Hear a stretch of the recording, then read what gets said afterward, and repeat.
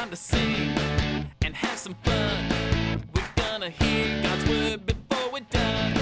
We're gonna dance, we're gonna shout, we're gonna learn what it's all about. 'Cause God knows me and He loves me and He made me, and so we're free to sing and have some fun.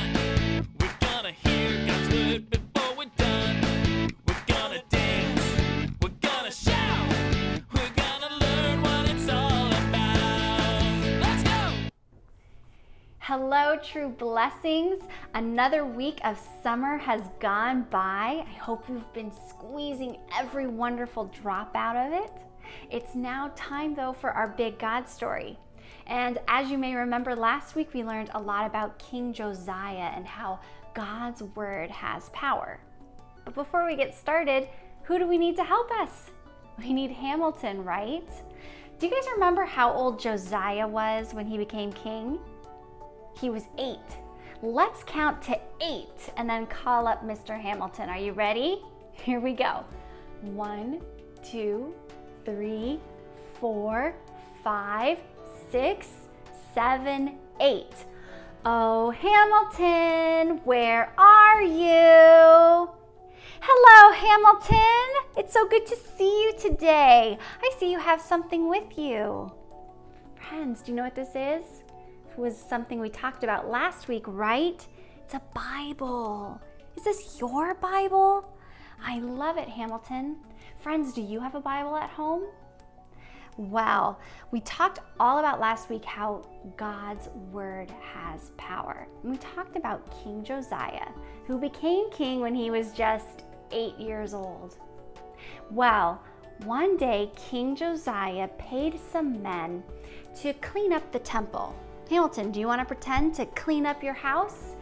The temple was a place where God's people worshiped him.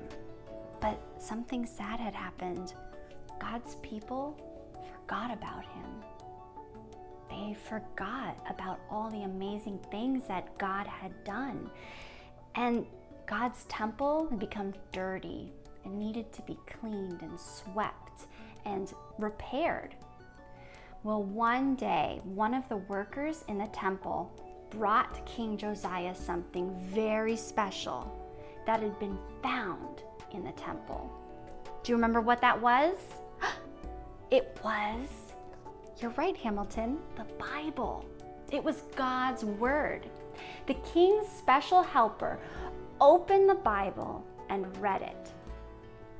Do you guys have a Bible at home? Maybe you want to go grab it right now. God's word has power.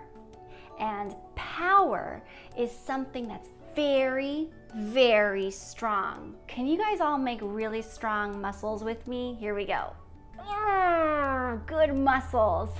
Every time I say God's word has power, let's all make some big, strong muscles. Are you ready?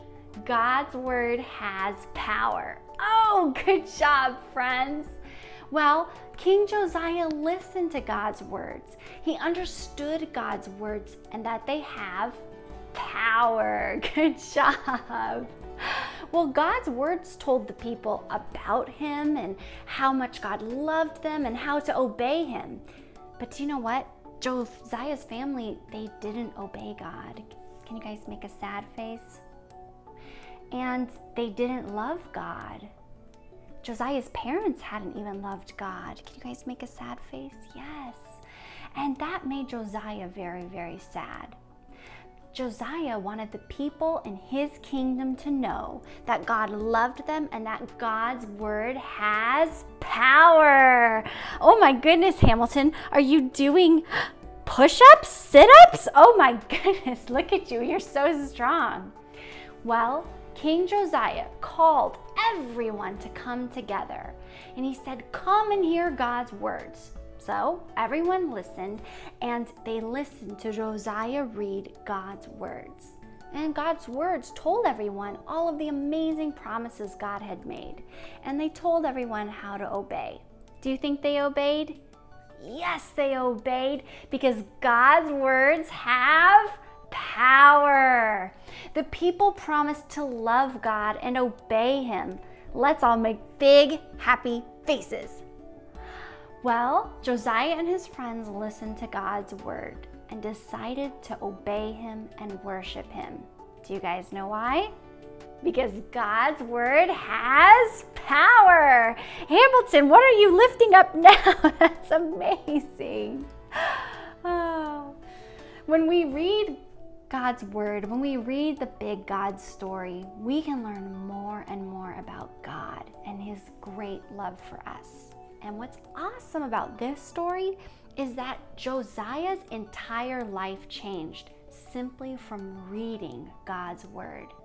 Because God's word has power. Very good, friends.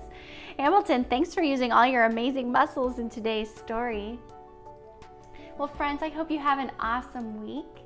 I hope that you can spend some time with your families this morning talking about maybe some of your favorite stories from the Big God story, and maybe you can discuss ways in which you've seen God's power in your life. I love you all, and we'll see you next week for our Big God story. Goodbye.